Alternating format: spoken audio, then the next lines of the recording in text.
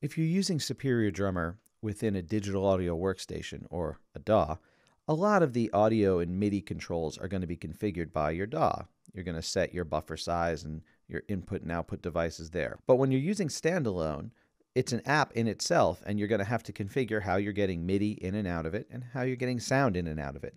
Some of these settings will translate over to the DAW as well, especially if you're dealing with multiple outputs and things like that. So, to adjust that, go to Settings right up here in the top of the menu bar. We're going to scroll down to Audio MIDI Setup. So at first, you're going to pick your device type and your output device. You'll also get to choose your buffer size from here. The buffer size will have a direct effect on your latency. So when you press a key to when you hear the drum. Obviously with drums, you're probably going to want to have as low a buffer size and as less latency as you can possibly have. It can be very difficult to play drums with a little bit of a delay. Of course, you're always going to have to balance that with your CPU power.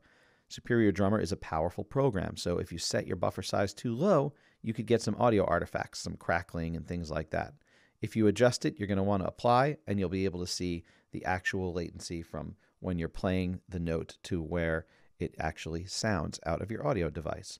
So you want to go as low as you can without getting audio artifacts. If you're working in a DAW, you're going to have to adjust it for your DAW, and you've got other instruments loaded up. You might have a great bass that's also taking up a lot of CPU power. So I know it's tempting to just say, well, put it as low as you can. I want it really, really low all the time, but this is the real world, and you're going to have other instruments loaded up.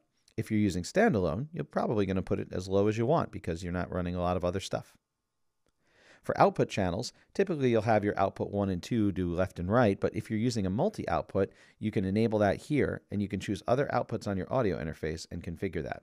There's a lot of reasons why you might want to do that. Maybe you want to output your kick and snare on separate channels to front of house. So a lot of people, if they're touring with Superior Drummer and using E-drums and triggering Superior Drummer with them, you want to give the front of house guy independent control over your kick, snare, and things like that. You also might want to send your bleed tracks separately or your overhead mics separately so that they can apply their own reverb and determine, what's best for each song. So multi-out can be important if you're going to be sending your audio somewhere else.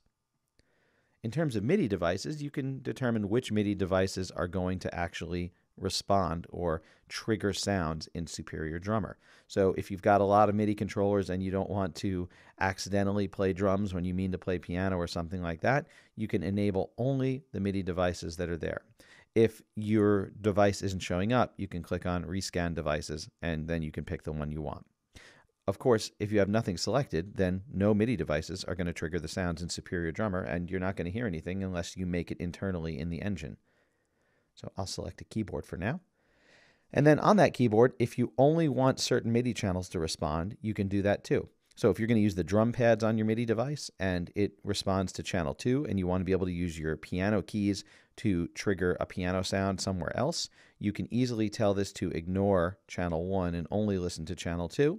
Or if you're going to just use it typically where you open it up and you want it to respond to all MIDI, you're going to leave it on any. You'll probably want to leave it on any if you're going to use electronic drums, because a lot of the times, even though you're using only a single instrument, electronic drums will send quite a bit of information and data over alternate MIDI channels, like a hi-hat controller pedal or dampening information, things like that. So you definitely want to probably leave it as wide open as you possibly can.